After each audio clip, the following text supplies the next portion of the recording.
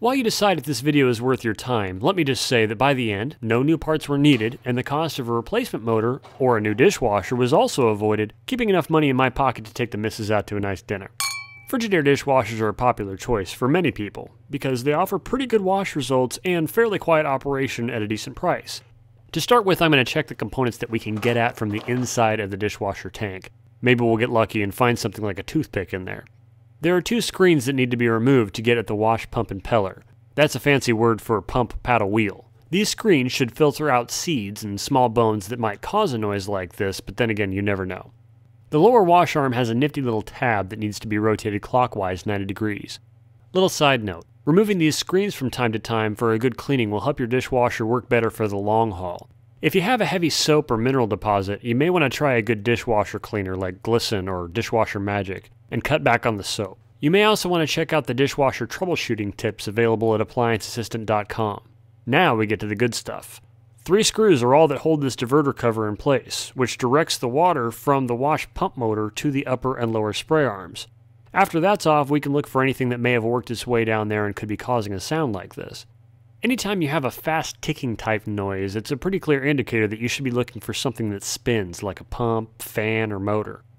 I'm not seeing anything down here in the wash motor, and when we run it with all the parts off, I'm still getting the sound, so we're going to need to dig a little deeper and get into the meat and potatoes. Now let's stop and think about the symptoms. We have this mystery noise that has been increasing over the last several weeks. Last night, my wife decided that she'd had enough, and as we all know, if Mama's not happy, nobody's happy. One other thing that I noticed was that the noise is strongest when the dishwasher is washing, and not so much during the drain, which is important because this style of dishwasher has 2 pumps. A recirculation pump to push water and detergent through the dishwasher's spray arms and clean off your filth, and a drain pump to remove all the nasty water from the tank, leaving your dishes sparkling clean.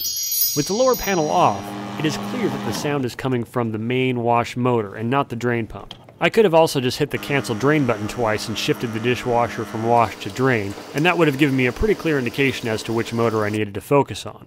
Also, if you're reaching under a live dishwasher, which I in no way recommend, use extreme caution. If you're laying in water and your arm brushes against a live wire, worrying about dishwasher noises is going to be pretty low on your priority list.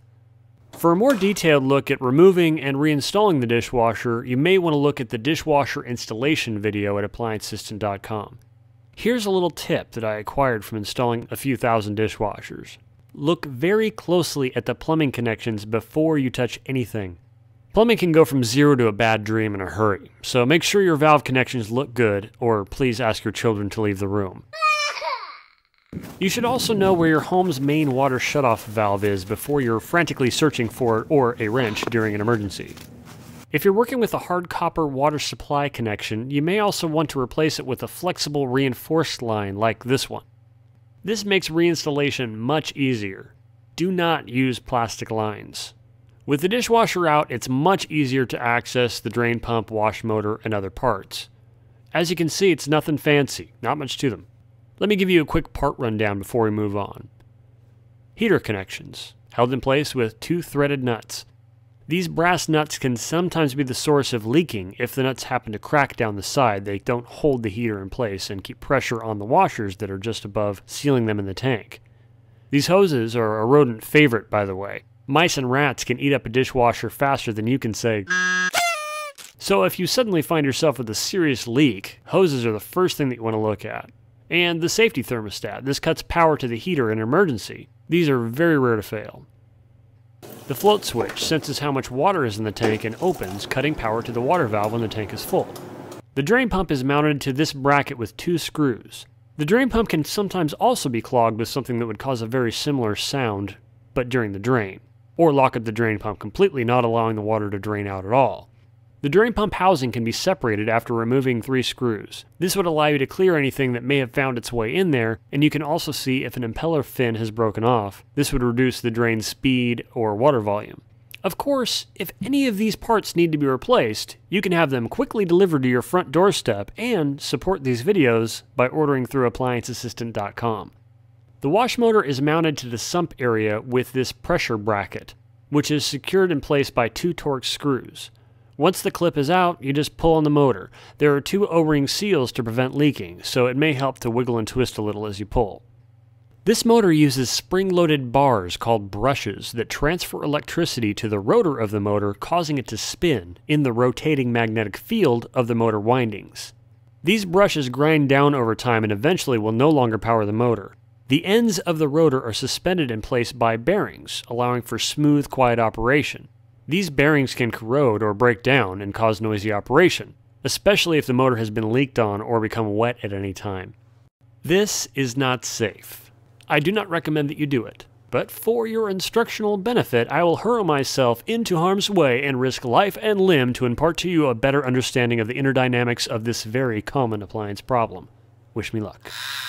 You can see that our noise is still present.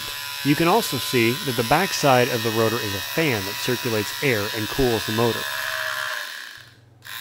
The impeller wheel portion of the motor is held in place by a Phillips head screw that expands these two fingers, holding it into place. With that off, let's try it again.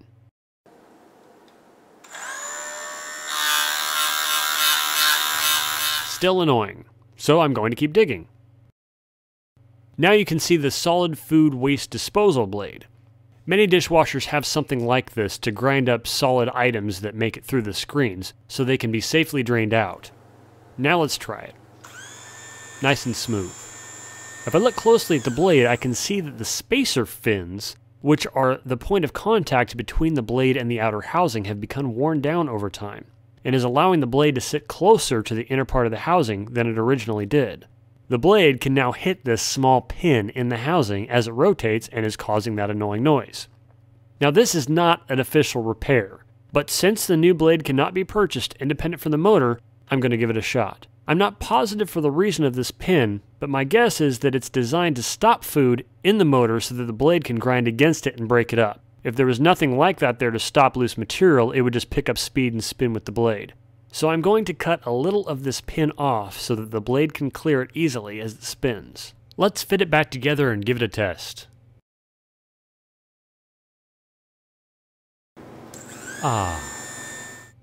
To put the dishwasher back together, just run all of that in reverse. And don't forget the second motor seal that you had to remove on the floor like I did.